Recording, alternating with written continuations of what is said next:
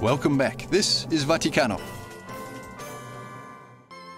On January 28th, the prayer vigil in St. Peter's Basilica kicked off the celebrations for the end of the Year of Consecrated Life. Then, Pope Francis received more than 5,000 consecrated men and women in audience on Monday, February 1st, in the Hall of Paul VI in the Vatican. During his speech, that was completely off the cuff, he recalled 3 pillars of consecrated life, which are modeled according to the vows: poverty, chastity, and obedience. He denounced the terrorism of slander and encouraged prayer for vocations.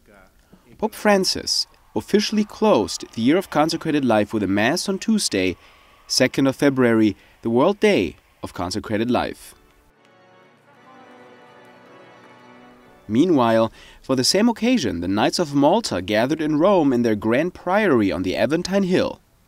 Many know the Knights best as an international force of humanitarian aid.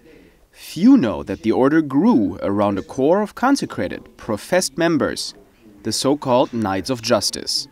They can be traced back directly to the original chivalrous Knights of the Holy Land. We've had professed knights ever since the very beginning of the order, so it's far from being a new thing. It's a very, very ancient thing. It's 900 years old. At the very beginning of the order, the people who went to the Holy Land were professional soldiers, most of them. They were then,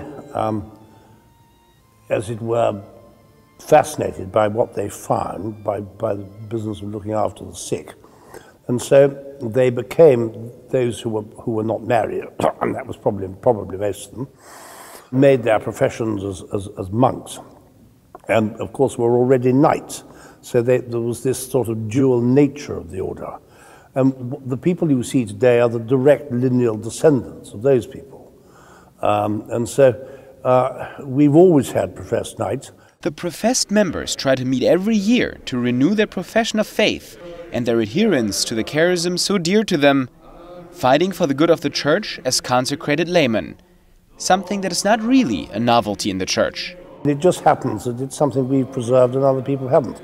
If we were having this conversation 500 years ago, or more, the answer is that it wouldn't be a surprise, because all the military religious orders, you know, the Teutonic Knights, the original Knights of the Holy Sepulchre before they died out, and ourselves and the other ones, were all structured in a broadly similar way. The Knights of the Temple, they were all roughly the same. Professed members, the heart of the order, as Benedict XVI called them, do not live in community, yet they do pray the office and take vows. Chastity is chastity. Everybody, it's not very difficult to explain that one. Obedience is the difficult one.